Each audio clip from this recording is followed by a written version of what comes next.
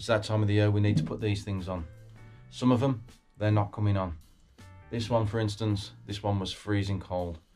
No matter how many times I bled it, it still wouldn't come on. Problem was this thing. This is your thermostat valve. You can take this off by this ring here. So holding the top, unscrew the ring, anti-clockwise, whole thing comes off. Now this pin, that was half as high as it is here now. So that means the pin was stuck.